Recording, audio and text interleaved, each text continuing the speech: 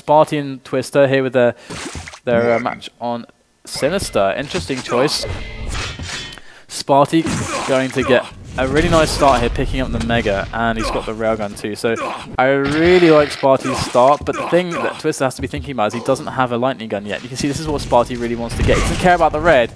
He wants the lightning gun. That's going to give him the utility he needs, the safety he needs, the options he needs to really be able to deal with Twister. Because if he goes into this next Mega and Twister takes the fight from the right places, Spart1e's going to have to hit some really hot, like nice shots, which are going to be a bit more low percentage of a play than just having LG. So you can see because he's got no LG, he's just going to chill and go for the red instead, and then pick up the LG instead of dropping in for that Mega challenge. So that's really the distinction there to understand. And we've got Spart1e now, who after making that play, and Twister, you know, they both settle. They have this mutual agreement. It's like, okay, you know, I know what you want to do, and I know what I want to do, and we can just settle on the middle ground. And now finally, Spart1e's going to go in for the attack onto the red. So here he goes up the stairs, and he's going to be able to take the red without much problem. Twister, he got pushed off a position and didn't want to take the fight, so he's going to back away. I mean, that's the thing. You can never. You need to try to avoid taking fights that are not on your terms. Spart1e catching more armor there, gonna whiz his way around to try to catch Twister. Would he, you know, should he go up the jump pad there? But he's gonna go for the telly instead, which is usually a better choice.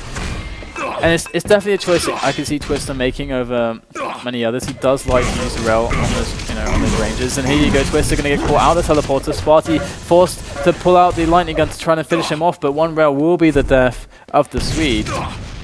So he's being very careful right now. There is Mega Health spawning for Spart1e. If he can get this red, it's going to be huge now, because Twister lost so much armor. Look, Twister's in such a terrible spot. Yeah, there it is. He's going to go down. He did do some damage there, but he kind of had to challenge. It's really a hard spot for Twister, because if he didn't challenge there, Spart1e's going to get full control. And the only thing that's going to save Twister now is if he realizes the time of both the red and the Mega. But getting a bit lucky there. He's been able to connect a shot. And Twister, that is a massive... Oh no, Twister barely surviving that. Had he died, he would have given away that Mega, but taking the direct rocket was something he definitely didn't need to do. But he wanted to try to keep pressure up, which is you know, amicable. But sometimes the risk is too great. And we can see Spart1e now. I mean, if we check Twister's POV, Spart1e has he's got 100 resource advantage right now, 100 points more armor. Twister, let's see if he can do something here. He's on -1. He hears the jumping there from his opponent, and he's trying to see what he can do here to try and remedy this situation. It's not looking super amazing for him, so let's see what he can achieve. He's just trying to go for the traps, trying to go for the slower plays right now, because really things, you know, otherwise are going to be very difficult. There's a nice little rail down to Spart1e. Can he pull off anything else though? That's really the question. There it is through the teleport to Spart1e, going to go for a lot of damage here, and they're not able to quite finish him off just yet. Twister in a desperate situation, and oh, there's Spart1e going to take him down. So good stuff there from Twister, but it wasn't enough really. It's a very hard position that Spart1e put him in. But let's see what he can do now. Twister's going to see that Spart1e gets the next red. And again, red and Mega quite close. But Spart1e's on the chase. Going to back away after the telly. And it's a situation where... Okay, they're going to find Twister. Okay, never mind. Don't really have to elaborate too much on that one. And Spart1e is looking in a very powerful position right now. It's really hard for Twister to throw him off here. He had a few opportunities whereby the items were both close this morning, red and Mega.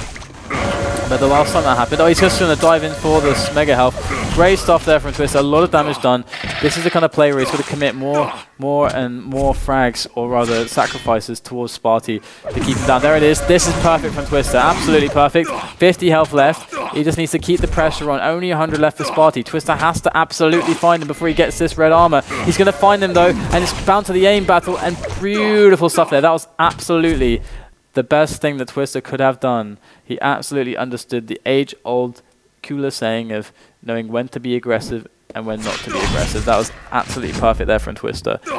And now he's got Spart1e on the back foot, but he didn't get the kill on Spart1e, and Spart1e's going to be such like a royal pain in the ass there, hitting a long-range rail onto Twister and making a play for this red armor. Spart1e, can he get it? He does get the grab. Down to the railing, and Spart1e hits one, returned by Twister. 50 bubble picked up by Spart1e to keep him alive, and Spart1e's been really just like living on the edge right now. There's not much keeping him alive at any moment in this game.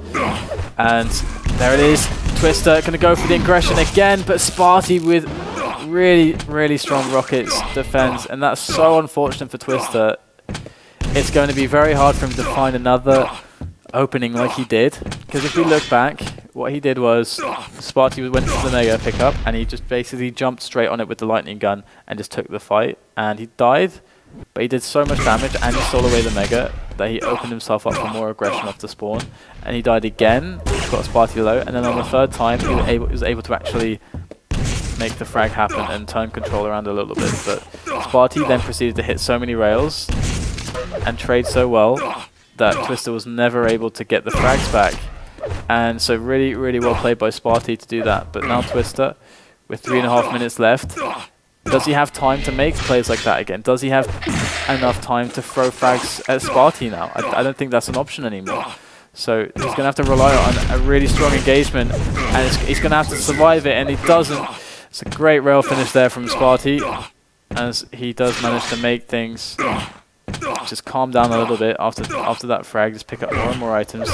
He's so stacked right now. If he gets this mega, there is almost no looking back. Twister has so little opportunity here against Spart1e. Spart1e now trying to defend this red armor. He should do so quite successfully. There it is, going to be the pickup, and nice that he waited until he got hit there before taking it. And he's trying to spot his opponent there in the distance, not quite going to catch him.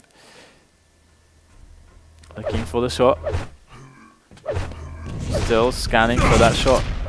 Eventually, lack of patience causes a rocket jump, and the interception will get him another frag. And Twister going to gift him one more, so he does hit some damage, but 8 to -1 now, and Spart1e is definitely looking very strong here, and I don't see in 2.5 minutes, Twister turning this around. I wonder what you guys think of Sinister. Of course, you know, this is the first time we've had it officially in a FACEIT Sunday Cup. And I wonder if you guys are, you know, what your thoughts are on this. Are you happy with the addition here? I have to say, I really like Silence. I'm really a Silence fan. For some reason, I don't know why.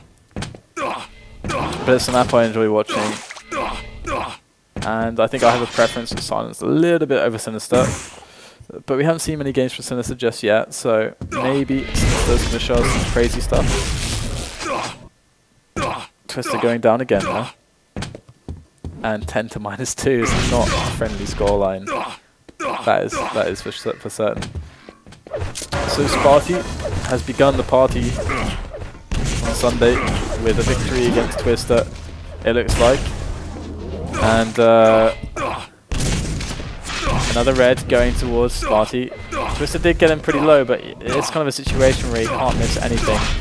And he's missing some shots. Catches Spart1e in a corner. Tries to bounce around with some rockets. More rails coming out. Does connect one more. Can he get it next one? No, he can't get the next one. And Spart1e will retreat onto more health and armor. He's now screaming, so Twister might be able to keep raiding him, but Spart1e is going to do that instead. 50 seconds left on this map. And there is Twister. Going to get caught by some shotgun. A quick flick to the rail. And that will be enough to do the damage to finish off Twister. So Spart1e now, 40 seconds left.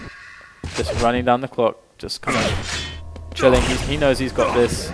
Twister knows he's got this. And Spart1e, that is. I doubt Twister has any crazy hopes that he's going to win this game, but just putting on some rails, having some fun. And there you go, gets the impressive. 20 seconds remaining now. And then this is going to close out. Impressive. There you go, more and more damage being dealt. So, yeah. tell me your guys' thoughts on Sinister in the chat. Whilst we see this one hit the scoreboard, 15 to -2. Spart1e taking this quite easily over Twister. So good performance there. Spart1e is definitely bringing a very strong game. Twister had some nice moves, but wasn't quite enough. It was, again, it really came down to that one situation I spoke about in the game where Twister did make that play, the perfect way to get back in the game, but after that, he just couldn't quite. I mean, Spart1e's defense was just too strong. So, guys, we do have Matrox and FACEIT coming up as the next game, so stay tuned for that. But for now, we'll go for a very short break. We'll see you right after this. I'm DDK, and this is FACEIT TV. You're watching the Sunday Cup, the third one of the full season.